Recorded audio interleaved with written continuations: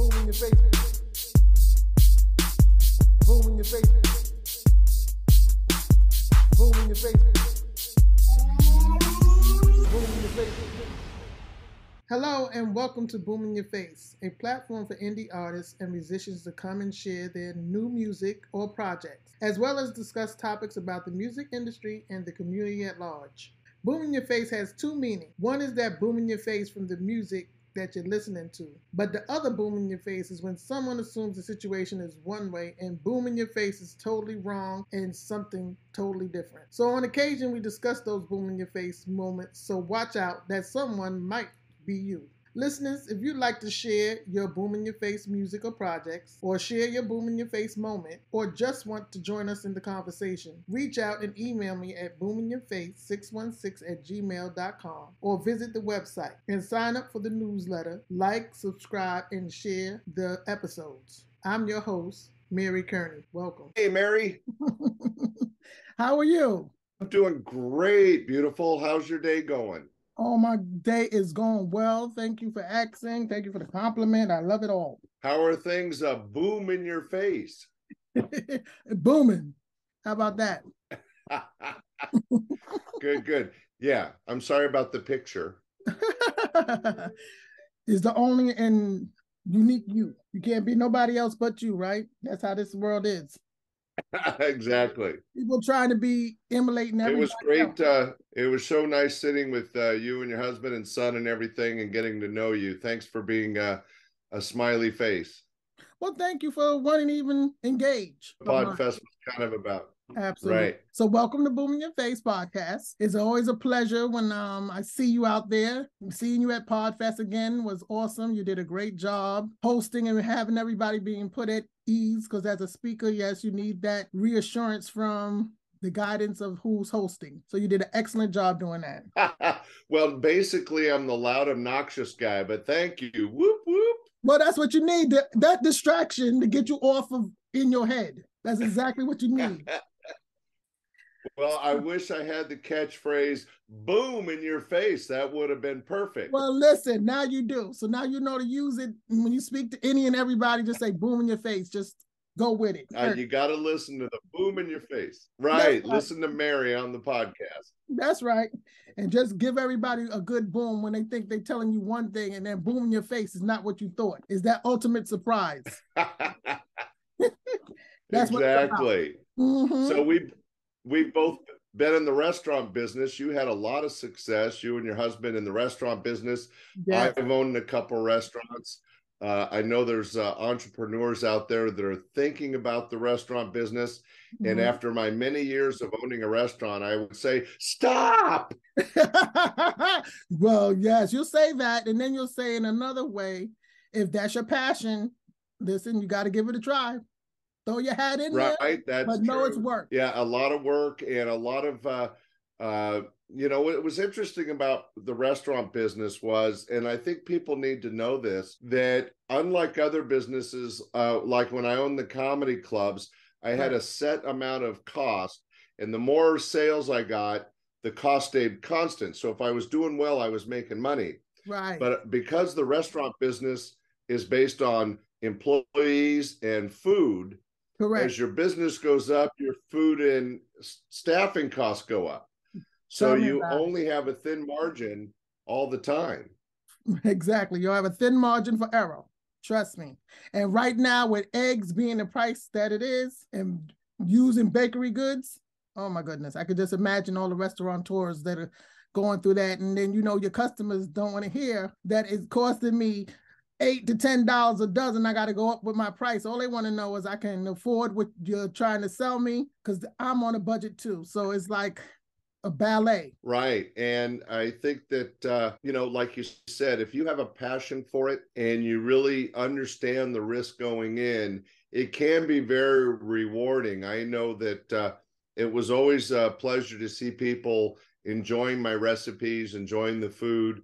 Right. And so it is kind of a give and take. Well, at some point, because my youngest one, like I was telling you, wants to go into that field, I will open up an actual brick and mortar location. However, it'll be on my land somewhere in the back where I could get in my golf cart, drive to the restaurant, help him out, get back in it, and go on my way. That's you go. The only way I'm willing to do it. Keep it close, baby. That's right. It doesn't matter. It won't matter to me what is going, it'll be less of everything. As you know, all the overhead, all the things that go into it, yes. I'm going to keep it right there close to home. Yeah, and we're joking a little bit, but it is true. When I had my chain of comedy clubs, I opened one in Stockton, which is about 40 minutes south. Okay. And even though it was only 40 minutes, it was difficult and expensive to get there, to staff it. I had to pay a manager for to drive it and stay there. It was, you're making a good point. You want to live where you work. Correct. And when you own a restaurant, you're there all day anyway. Correct. There you go. So you want to be able to get home as quick as possible because you're going to be right back there churning again. Right. Now you had some great recipes, and you were doing barbecue and a few other things. What type of food did you really enjoy serving? Out of all the things I enjoyed on my menu, the cheesecakes, because each time. Oh, you told me about those. Yes, because each time someone would taste the cheesecake, it was like life-changing to some people. Manna from heaven. Woo! Yes, it was like heaven. I should have named it Heavenly Cheesecake, really. I thought about it at one point because I'm not trying to oversell anything. This is the God honest truth that the pleasure that I would get from people actually eating it, and especially the ones that says, "Oh, I don't like cheesecake," or "I don't try it." Now, out of 100 people, I would get 2 or 3 people to say, "I don't like cheesecake," and I might convert one. So everything's not for everybody, but the pleasure of me just coming up with being blessed with the recipes, that's the first thing. Because when I opened up my restaurant, I only knew one type of cheesecake, and that was original New York that was in me. So that's all I did. And you told me you ended up with like 100 different kinds of cheesecake. 300, but I'm not counting.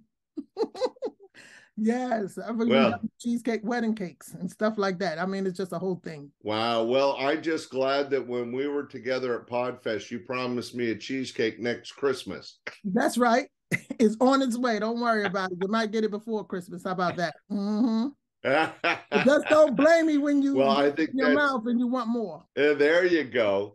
Well, when I opened my restaurant, I was telling you it was called Sticky Fingers. It was because I had kind of a unique barbecue recipe, a barbecue sauce recipe, but we just did chicken and wings, and it was in a tourist area. Okay. So it was kind of get them in, get them out, and we had some success with it. It sounds like it. I mean, it's always great to be in a tourist area. And now that I'm in like the capital of tourism, yes, I could see that being a quick key as like a kiosk kind of situation, but not the main headquarters like I'm telling you that I would stand at. But the most famous food item on my menu was the Big Daddy beef ribs. Oh, the big beef ribs. Yes. That's a lot. Oh, those actually more work to prepare. Tell me about it. Yes, but I would smoke those babies for 8 to 12 hours and talking about something delicious. You got to try it. Sounds good already. Right. You're going to have to try it now. We're making everybody hungry. We're in here talking about entertainment and we're going right into the food part of it. But I mean, that's a part of entertainment as well. Because just because you provide the food piece. Right. Yeah. And a lot of people don't realize, I tell them I owned a chain of comedy clubs. I had 3 along with the 2 restaurants. But when you have a comedy club, you have to serve food and drink. Correct. So I actually owned several bars, and that's a whole different beast. Tell me about it. Right, and then serving food. Correct. So I was serving comedy, food, and alcohol, and you have to learn a lot of unique aspects of business because they're all different. Correct. And you're wearing so many hats. And then for all those that are trying to get into the restaurant business and you want to have a bar, is 2 different entities you're dealing with. One, you're dealing with the health department for the food, but then you're dealing with the ABC office about all liquor. So, I mean, they could pop up at any time because I was open from 11 a.m. to 3 a.m. in the morning. So at 2 o'clock in the morning, one of the agents would come in and just say, okay, let me see your books. And anybody that deals with alcohol knows what I'm talking about. And you have to have record of everything that's going on. Have you ever we had a scary moment during a festival. There was a jazz festival going on, and I had a young employee selling beer out on the patio. Okay. And his girlfriend showed up and he got distracted. and he didn't ID somebody. Well, the person he didn't ID was an ABC officer. Mm-hmm. And so there was a large fine to pay. And I mean, they wanted to arrest him. I was like, come on, you know, I mean, I talked him out of it, but it was crazy. Mm-hmm. Well, those are all the things that can happen with dealing with all that, but it can be rewarding. But I would say if someone's going into the restaurant business, that they really need to have someone that's had experience doing it to help save you a lot of the things you're going to learn that are costly on your own. Because when I opened up my restaurant, I had 32 employees. That's ridiculous. Wow. That's ridiculous, because you know that cuts into your profits. But me thinking, oh, I want to help everyone that I know that needs a job, that's in the community, this, that, and the other, but I wasn't thinking business-wise on being strategic. Although, thank God I made the revenue in order to pay these people, but it still cut into what could have been profit and turning and all of that. Well, you make it a good point. Having employees is one of the toughest things about owning a business. At the peak of my business, I had 110 employees. Wow. And just the taxes, the paperwork, the fees, keeping it all straight. There's a lot of legalities. Again, it's not, you can overcome it and deal with it, but it is stressful. Correct. It is. It's very stressful, especially when you get the employees that want to work until they got a job and then they don't want to work no more, but they still want to get paid on payday. Have you had the beauty of that? I've had many of those. Yeah, right. I'll come in and I'm like, okay, why are they on break for the last 2 hours and I'm in here working and grinding and everything? Yeah. Well, yeah, they don't have the same commitment that the owner does, because we have the passion. Correct. And we know what is on the backside of that passion is a bill waiting to be paid, your vendors, your utilities, if you want to stay there. Right. Right. So Mary, how did you end up in podcasting? You're so creative and you have so many talents. What brought you to the microphone? Well, what brought me to the boom was me starting off. That's right. Was me actually starting off with the artists that I was working with. And when I was working with the artists, they didn't have that skill set yet in order to do public speaking, in order to have a voice inside of this mega dome of entertainment world, you know, and it's hard to get into the traditional spots on the radio, this, that, and the other. So I said, well, create it. That's what you have to do. If it doesn't exist for you, you have to create your niche in the world. So I decided to open it up to give all the independent artists, creatives, and all of that an opportunity to have a voice and to share their beautiful music, poetry, art, their stories, whatever it may be, with the world without it being a long trail to get to it. Well, I noticed that you were very supportive of the music industry.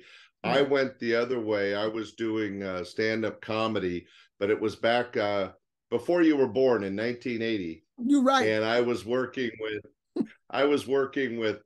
Bob Saget, Dana Carvey, Jerry Seinfeld, Jay Leno. They all worked for me, but back before they were famous. Okay. And this is in California, New York. It was nice, California. Okay. Because I used to see them in New York, but in right.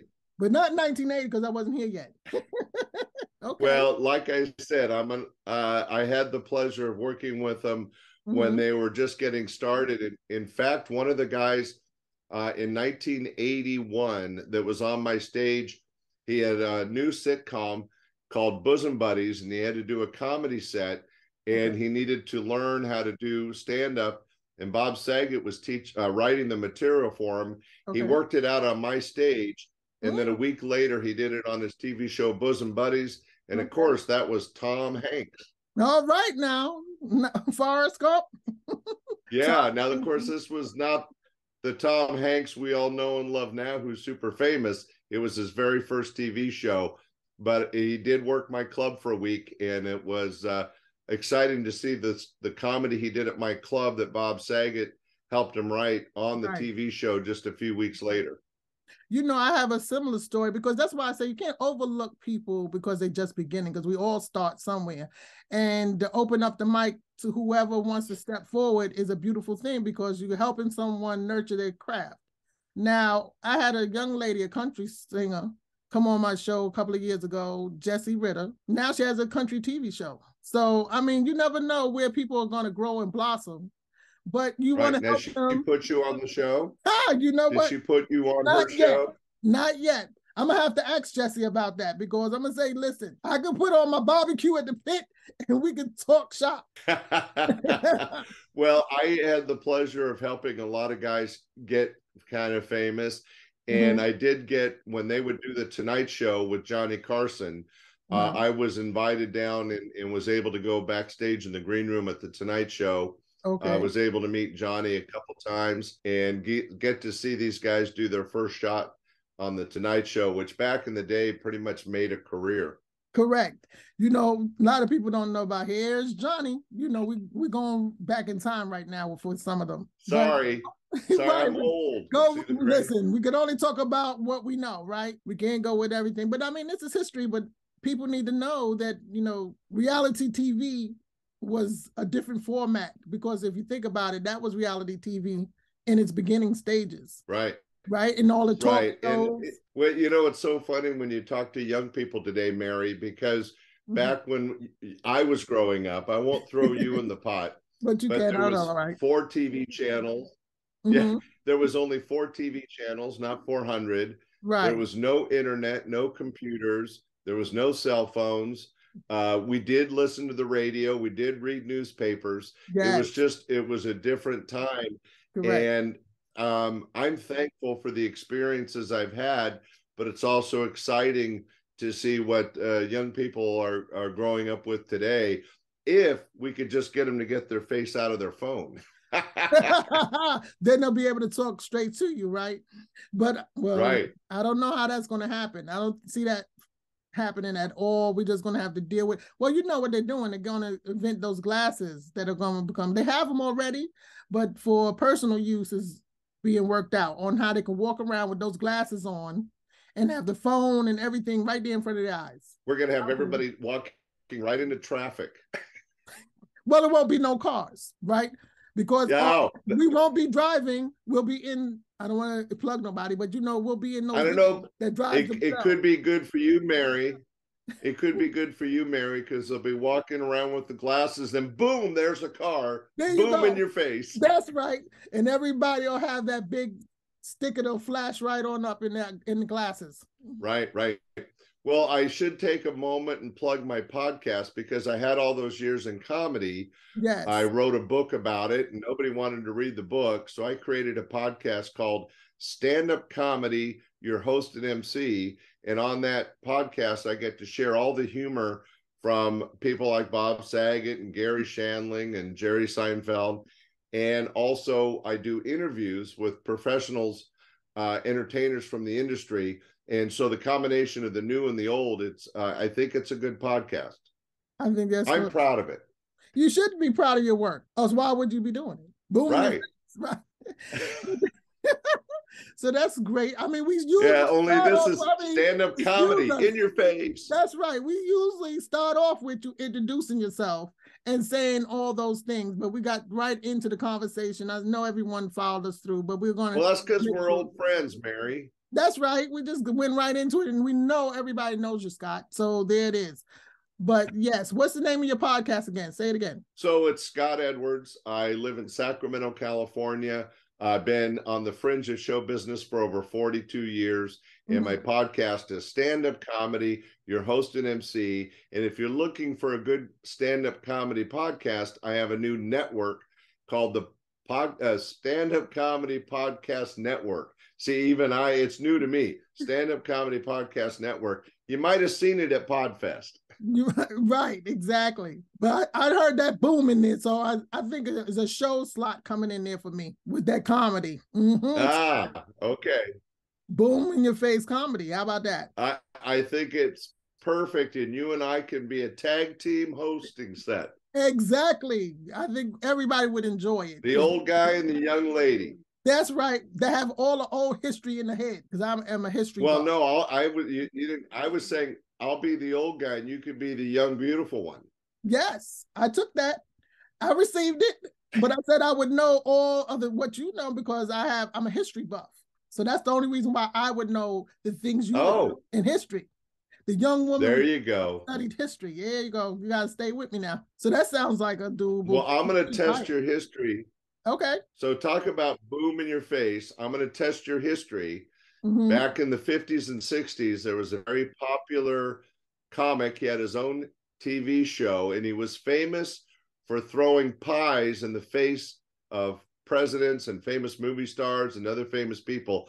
Do you remember who threw a pie in the face of celebrities? The No. answer is Soupy Sales. Oh, Soupy Sales. Yes. Do you remember Soupy Sales? Yes, I remember Soupy And Sales. I had the honor of I had Soupy Sales on my stage, and Soupy Sales threw a pie in my face. Oh, that's made you famous instantly. You'll never forget it. Boom in your face. That's right. See, it's been going the whole time, was threading through history. See, I was thinking Bob Hope. It started. Oh, no, Soupy Sales was kind of after Bob Hope and before, Jay Leno and those guys. Yes.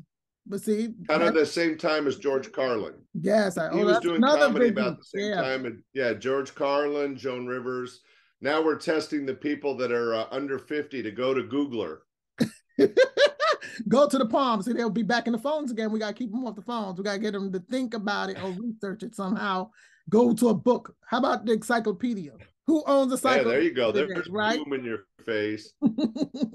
Not many people have encyclopedias. It's funny. In my house, we had the World Book Encyclopedia, and it was like 30 volumes of stuff, and it was your go-to place when you had to do homework and stuff. That's right. And like you said, they don't even exist anymore.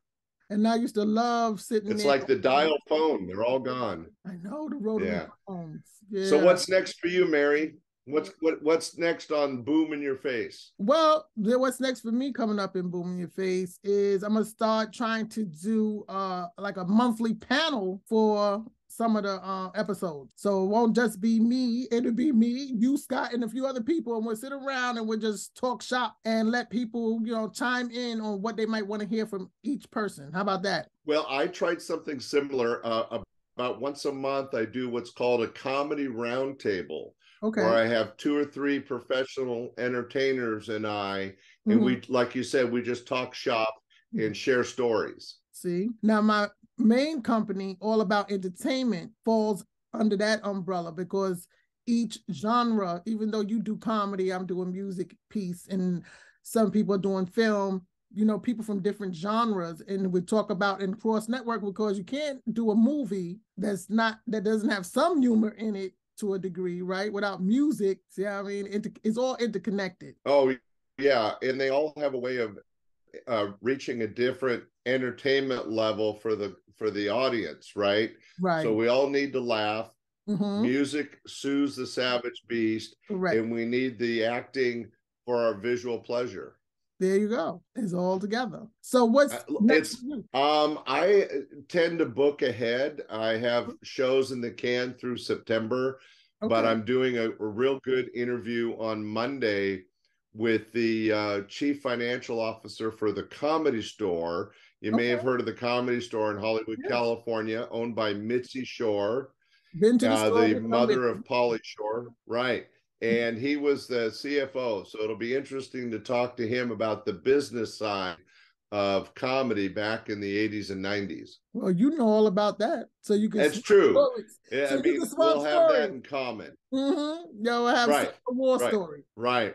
But I really thought that doing the comedy club was a real passion. I really enjoyed every night of work. I was on stage. I know this will surprise you, Mary. I was on stage every night. Really? Not you, as shy as you are? Yeah. Yes, I know. I thought you'd be shocked by that. Hey, everybody, boom in your face. I like the stage. I'm going to put you on my commercial. I'm going to put you right on everything. Boom in your face. Every time somebody clicks something, you're going to jump up with boom in your face to them. Yeah, and then we'll just tell them that you're my sister, and we'll really confuse them. Correct. Well, you never know. You never know. You could be my brother from another mother. There you go. Well, I feel like I am. My heart is with you, Mary. I appreciate it. I can feel the love flowing back and forth. Now, let me ask you this. Now, exactly. Do you still do anything with restaurants, or you walked away from that? No, I'm done with restaurants. I still produce comedy shows, but they're all fundraisers now. I help charities raise money through producing comedy shows for them. I have one coming up in a couple months for a adult rehabilitation center called More. And I bring up a professional entertainer from Los Angeles, and we usually raise $50,000-$60,000. So it's nice. That's awesome. I'm going to really date myself now. There was a very talented actor named Mickey Rooney, and he used to do these. Yeah, he used to do movies, and he'd say, "We got a barn. Let's do a show." That's right. Go on and get it. Yes, right. You talk about all the great. So I could pretty much do a show anywhere, Mary. Well, that's awesome. Well, God bless you with all the charity that you're doing. But that's what, people that have all these gifts and talents like you do, that's what it turns out to become. That we help people with the gifts. We help the nonprofits. Right. My ability, you're exactly right. I have the ability to control a crowd, entertain a crowd, and I know how to produce a show, whether it's music, comedy, whatever it is. I know how to make it professionally done for the audience to have the best enjoyment. And that's a gift or a skill that I've developed over decades. And it's just nice in my senior years, I can share that and help charities and other groups. So let me ask you this question. Have you ever done a fundraiser for a church? I have not been approached by a church per se, but I have done a couple very clean shows for special occasions at a church. Okay. So it is possible, but I haven't been approached by a church per se. But I think that people are nervous, especially in this counterculture society, this kind of woke society. People are nervous about stand-up comedy. It is kind of the last bastion of free speech. Okay. So it is, people are nervous about what somebody's going to say or do. Might somebody be offended? All of a sudden we're a nation of really thin-skinned people. Isn't it sad? We need to get back to the, where you can say something and we know it's all meant in humor. Correct. You remember Don Rickles? Of course, I know Don Rickles. Do you remember Don? Imagine him doing his act now. I know, a lot of them. It would be very challenging for somebody as funny and gifted as he is an actor and as a comic. In today's, thin-skinned society, he would be run out of town on a rail. It won't be no laughter behind it. Right. But I think it's kind of sad that people have forgotten how to laugh at themselves. If we can't, we're all human beings. We all have our piccadillies and issues. And if we can't laugh at them, it can be very detrimental to society. So I think the pendulum is coming back. So hopefully we'll get through it soon. Yes. Now, you said you haven't been approached by a church, so I'm approaching you. So we'll talk about that in another time. Well, it's just great to be here on your podcast. Is there any topic that your audience might find interesting? Like, I used to own a submarine. I think they would find that interesting. You used to own a submarine. Yep. The yellow submarine? I was a part. I'm sorry? I said the yellow submarine? No, it was a big white submarine. It was a tourist submarine. I put it in Monterey, California. Okay. And I ran it for about 1.5 years, and I lost my ass, Mary. Wow. And how did that happen? It was a big financial loss. I did sell it to the Wrigley Gum family. It's still operating in Catalina Island in Southern California. Okay. But for me, it was just fun to do, and it was exciting to do, but financially a huge loss. So sometimes you lose. Well, a lot of times you lose, but you got to recover is what the thing is, to learn out the lesson in the loss and be able to come back. Well, I shouldn't have been surprised a submarine went under. Exactly. Okay, there you go. You should have did some comedy tours underwater with it. Exactly. Hey, do you want to see Atlantis? Get in the submarine. And then when it gets room in your face is a joke. But what made you buy a submarine, really? I was part owner of a company called Snuba. It's all around the world. It's underwater snorkeling.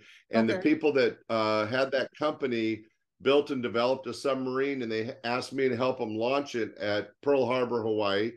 And I'm sitting there working on it, and I go, I want one of these. So I bought one.